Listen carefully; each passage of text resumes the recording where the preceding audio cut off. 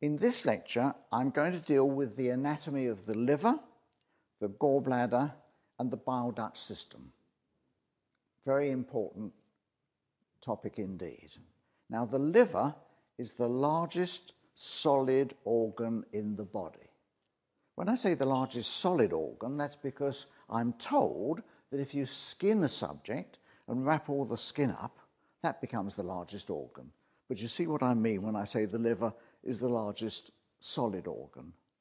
Now, first, let's talk about the surface anatomy of the liver, how you mark the liver out on the abdominal and chest wall of a normal subject, and then the clinical examination of the liver.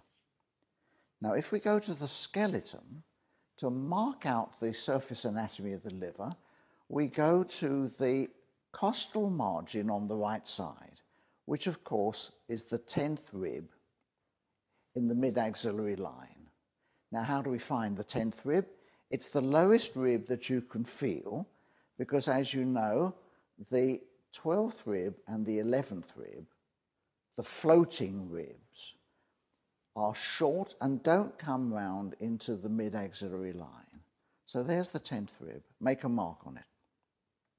We then go up to the 5th intercostal space in the mid-axillary line on the right side.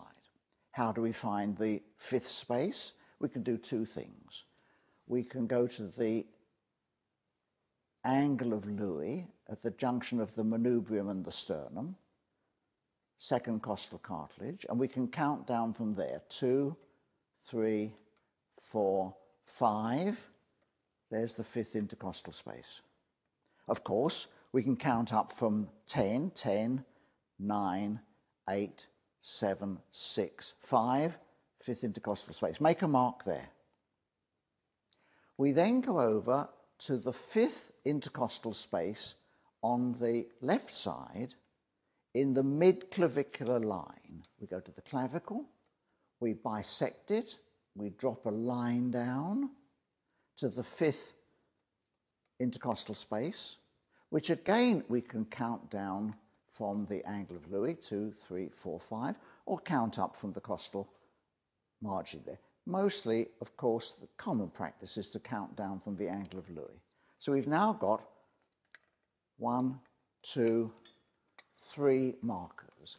We join those together in a triangle, and that very accurately gives you the outline of the liver on the normal subject. You can do that on yourself, you can do it on a patient, you can do it on a colleague.